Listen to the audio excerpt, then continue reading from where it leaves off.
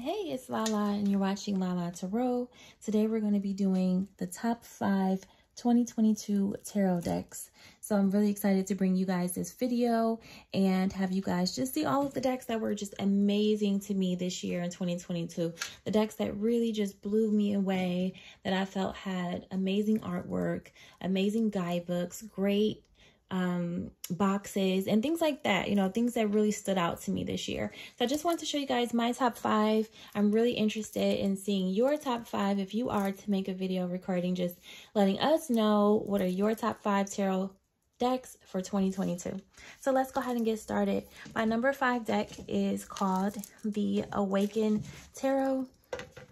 This one just really kind of just came out of nowhere, to be honest with you. I got this one off of Amazon for like $16, and then they had a 5% off discount after that.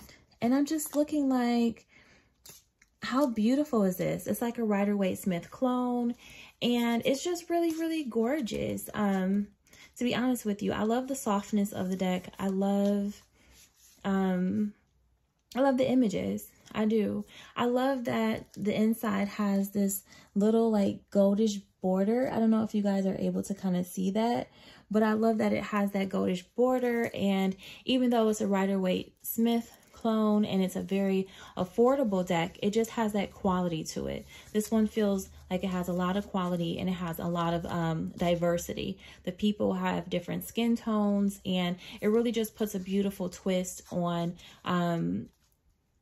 this deck and on the Rider-Waite-Smith style.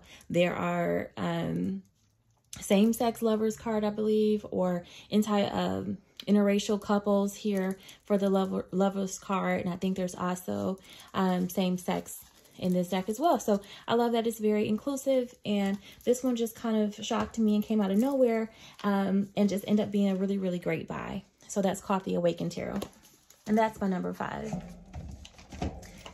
All right, my number 4 tarot deck from 2022 is called the Guardian of the Night Tarot, and it's really gorgeous. I love the backs of them, are really pretty. It has this beautiful bumblebee on there, and look how pretty that is. It's just got animals in it and beautiful, beautiful artwork that I think is just really adorable.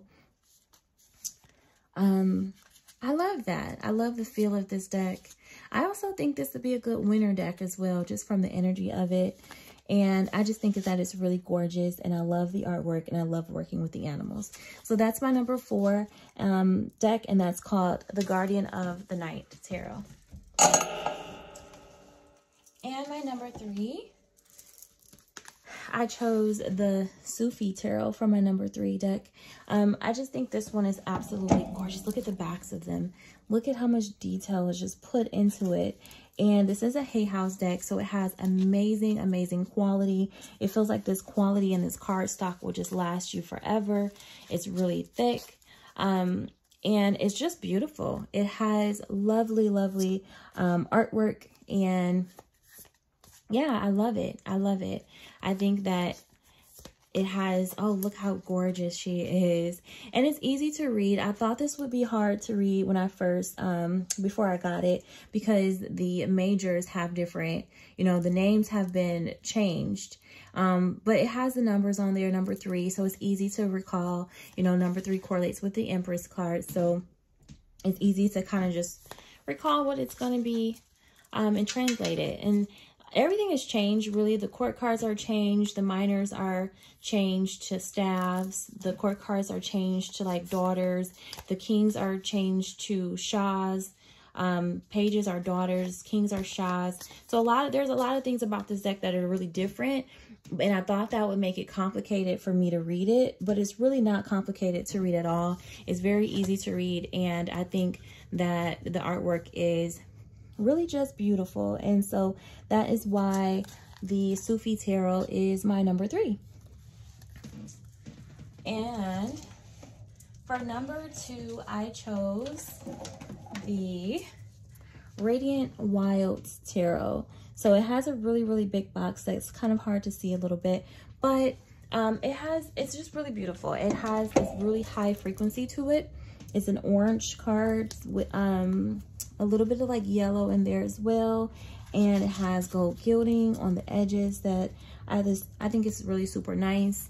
And I love it. I love it. It's a high frequency deck, and that's pretty much what I can say about it. When you use this deck, you have to kind of change how you see things in order to interpret the message that it's trying to give you. This deck is so it's just profound. It's really, really deep, and it takes a lot of thought to really get into the depth of what the card is really saying. So I really enjoy the challenge of reading this deck, and I love that when I do read this deck correctly, it leaves me in a very high frequency. So that's one of the things that I love about the Radiant Wilds Tarot, and that is my number 2 for 2022. And the number 1 deck that I chose for 2022, this is my number 1, and I just had to because it was so fun. That is the Trick or Treat Tarot. That is my number 1 deck for this year, 2022. I think it's just a really fun deck. It's been edged in green on my end, and I love that. I think that it's very playful. It's very, it has that sense of Muerte feel to it as well, like if you're looking for that. But it's really playful, and it's really fun, and it takes you back to like high school, or, you know, it's really good, even for bringing out like your inner child to come out and play. I like it. I like it. It's got a little bit of ghosts and goblins, and, you know, it's got all of that. It's got the costume parties, and you can really feel that they're preparing for this big day and for Halloween to come, and everybody's dressed up, and it's really fun. So I can't say anything else about it, but I do enjoy this one. So this is my number 1 deck of 2022. All right, guys. So there you have it. I just gave you guys my top 5 tarot decks for 2022.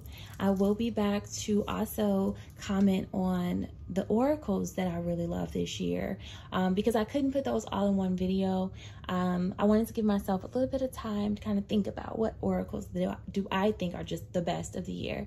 So I'm happy, you know, I'm happy to get that out to you guys soon, and I'm hoping that you guys also make a video and let me know what were your favorites this year.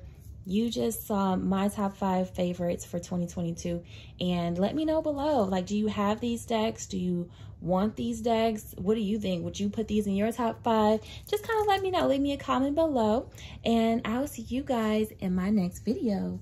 Peace.